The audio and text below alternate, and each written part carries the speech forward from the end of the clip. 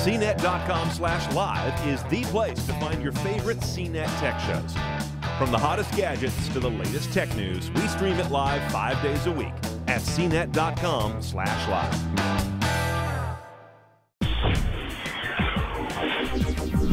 Hi, this is Jessica Dalcourt for CNET.com. I'm taking a first look at the Samsung Solstice 2 for AT&T. This is another quick messaging phone. It's a sequel to the original Solstice. Looks-wise, it's pretty decent looking. It's got a black face and back. It looks fairly similar to the previous version, except it's got a smoother backing instead of the leatherette backing that the original Solstice had.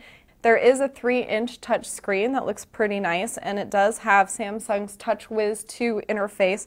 They're not really customizable. It's really only the widgets that Samsung offers. And you also have 3 home screens here. It comes with a digital QWERTY keyboard on screen that's pretty comfortable and easy to use.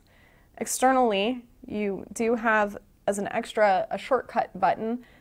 There is a 2-megapixel camera on the back that actually produces pretty good photos. On the inside, apps include email, instant messaging, AT&T Music, AT&T Navigator, and sundry others. Call quality on this phone was variable. It was a little bit worse on our side, and our callers actually enjoyed much better call quality. This phone costs $29.99 with a new 2-year service agreement. I'm Jessica Dalcourt, looking at the Samsung Solstice 2 for AT&T. CNET.com/live is the place to find your favorite CNET tech shows.